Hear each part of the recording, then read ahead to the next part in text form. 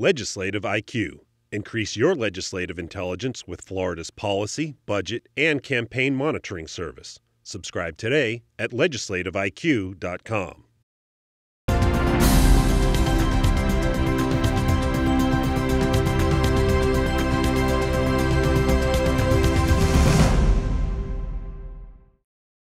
Special interests and Washington insiders. Marco Rubio stands by Trump. Pay-to-play politics. He ate like a pig.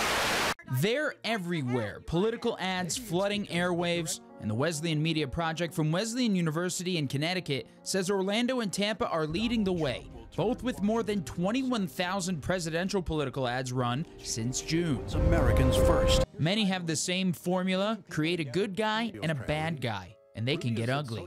Florida's Senate race between Marco Rubio and Patrick Murphy is the 5th least positive in the country.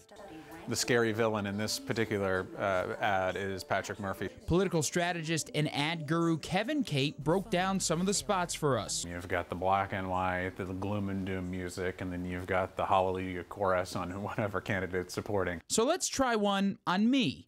Cue the ominous music. Put me in black and white. Can we really trust Matt Galka? Yeesh. Okay, make me the good guy now. Hi, I'm Matt Galka, and here's what's going on at the Capitol. Matt Galka, Florida's most trusted reporter. So it's much easier for me to get you to not trust someone than it is for you to get someone to trust you. All told, nationwide, political advertisements have aired more than 3 million times, with more than $2.4 billion spent just to try and win your vote. Reporting in Tallahassee, I'm Matt Galka.